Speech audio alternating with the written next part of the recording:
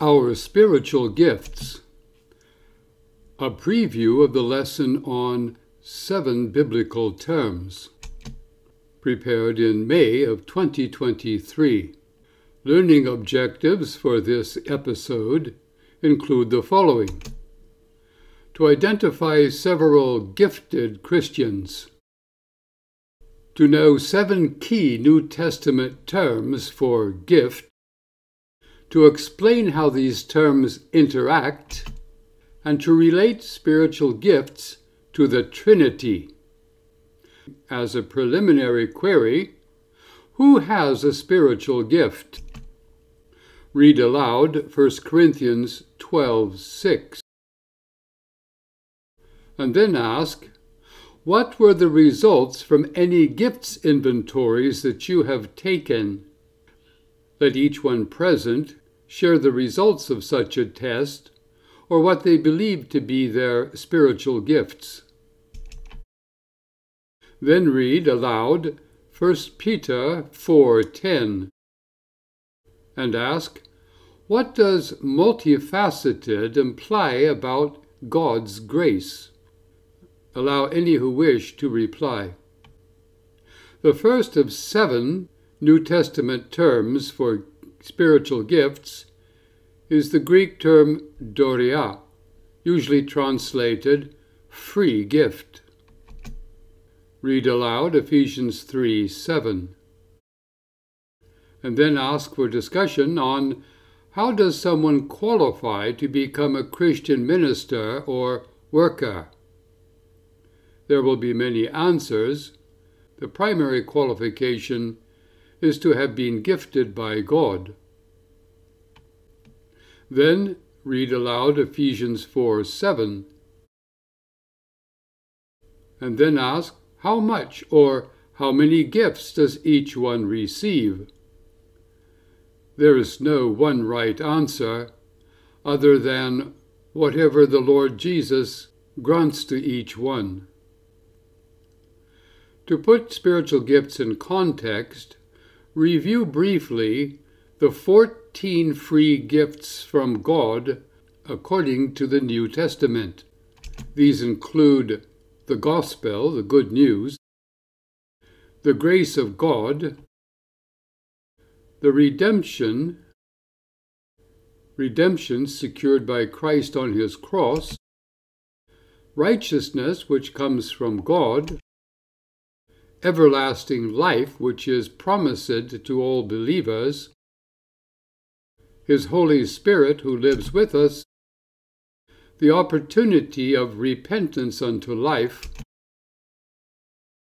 marriage is a gift of God, as is wisdom to all who ask, the spiritual gifts themselves, and power to live and power over evil, the meeting of our daily needs, the virtue of self-control, and the future life in Christ's kingdom. A second term for spiritual gift is pneumatikos. Read aloud 1 Corinthians 12:1. Note that the term is comprised of 2 elements, pneuma, which means breath or spirit, and tikos, which implies having the quality of the noun. An alternative translation is spiritually gifted ones, that is, individuals who have a spiritual gift.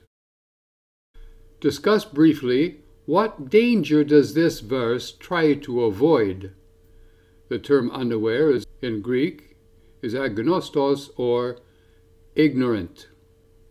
One distinct danger is that of being deceived by those who lay claim to a spiritual gift which may not be authentic.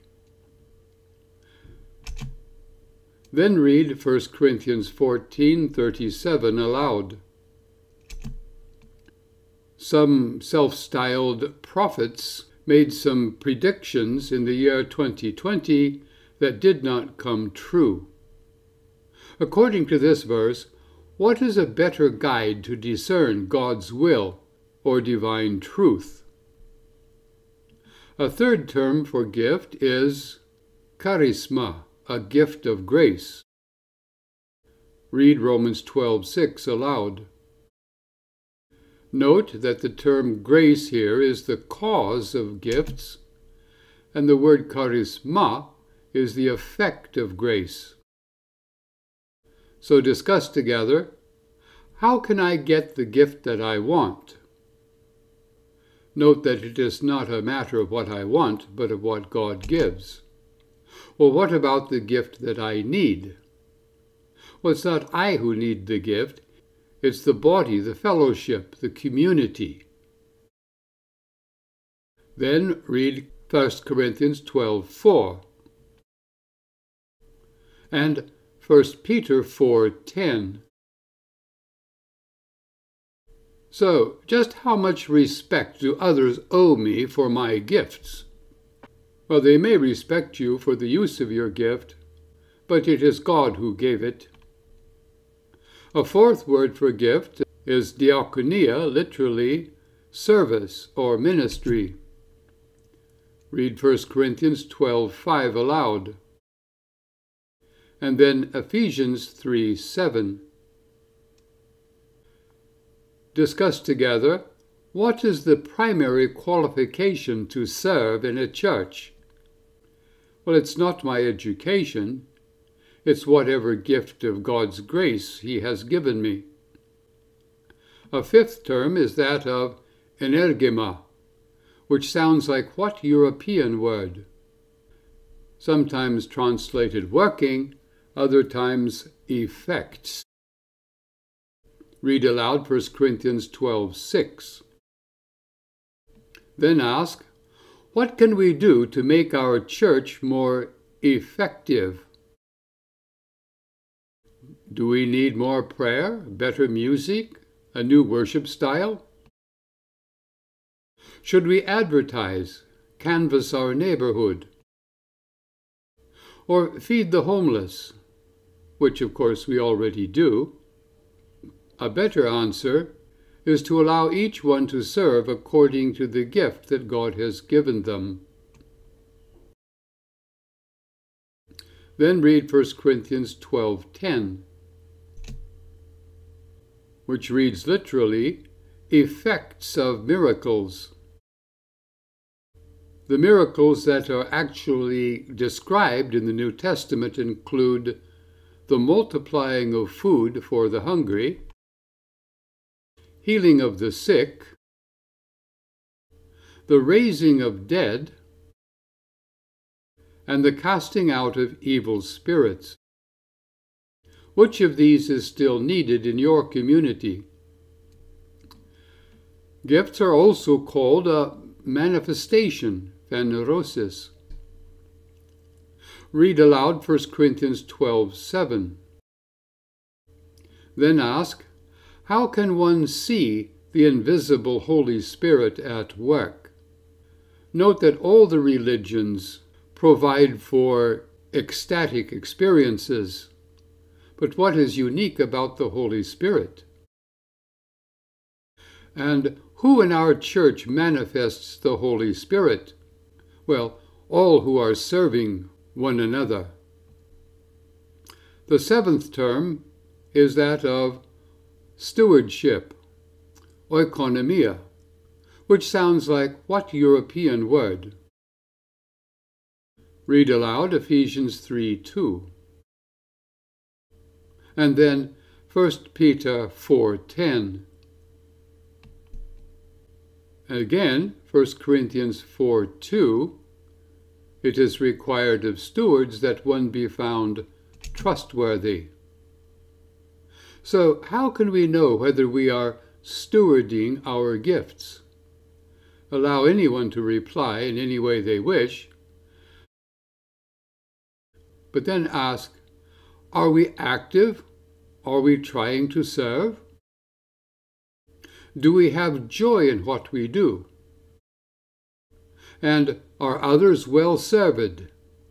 Do they benefit? And are others growing in their faith and obedience to Jesus.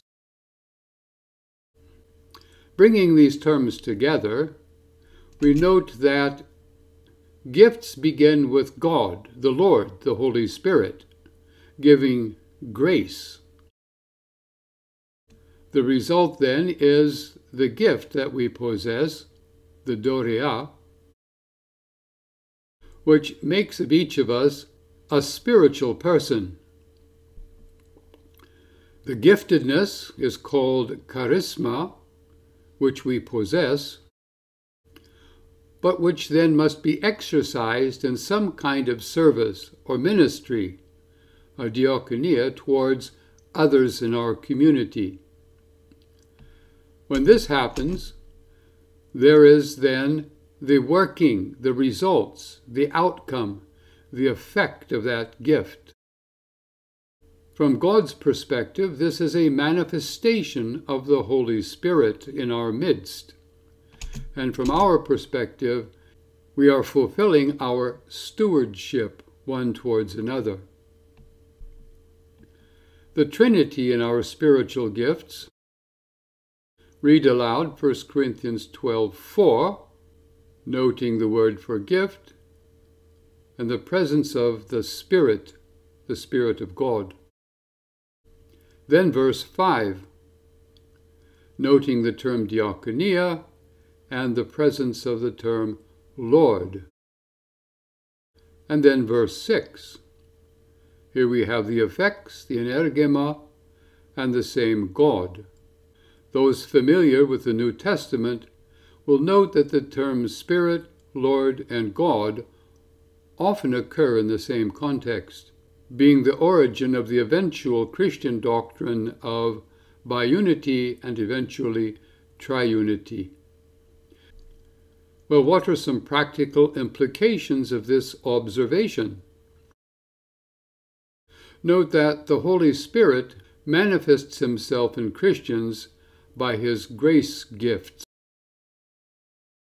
that it is the Lord Jesus who ministers to his bride by coordinating each one's ministry, and then God the Father bringing about effects or results by working through all active Christians. Thus we can conclude, we enjoy God more by serving one another as a Christian community than we possibly could by individual spirituality or private worship. Therefore, we would like to conclude, let us be active in the body of Christ, especially in mini churches, tiny fellowships that remain free to obey together all Jesus' commandments under a gifted leader. So let us keep starting daughter churches birthed by mother churches, served by father servants empowering son servants. What do we mean? Well, we mean that little churches help to start new little churches, and leaders within those little churches coach, train, and advise new leaders in each of those little churches. So we have the feminine side, churches starting new churches, and the masculine side, church leaders raising up and coaching new church leaders. Both must happen simultaneously. With no leaders, new churches fail. With no new churches, no leaders arise. We invite you to visit the site galencurra.online to find other documents, PowerPoint slides, and videos on the subject of our spiritual gifts.